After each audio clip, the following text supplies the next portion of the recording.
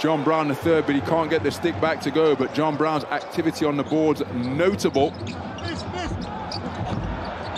Fighting for the offensive glass and remain perfect from the field as he moves to 5 points in the game.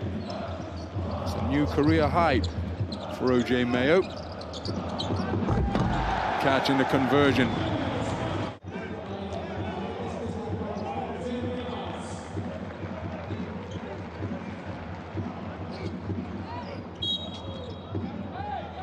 Four steals in the game for John Brown. Daryl Macon Jr. trying to hang it up for Papagiannis, who stayed with it. His second effort on the second jump was tremendous. 6 points in the game for Georgios Papagiannis.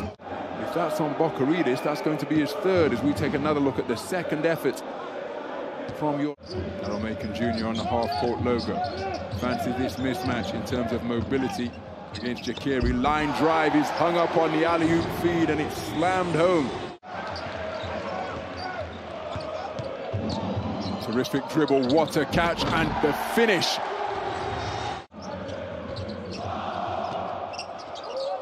So Papa Petrus used his dribble. He finds Howard Sanrose.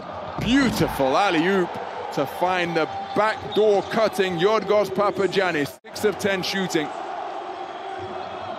Perfectly placed for Papagiannis to rise high and ram it home after he shook off John Brown III with the backdoor cut.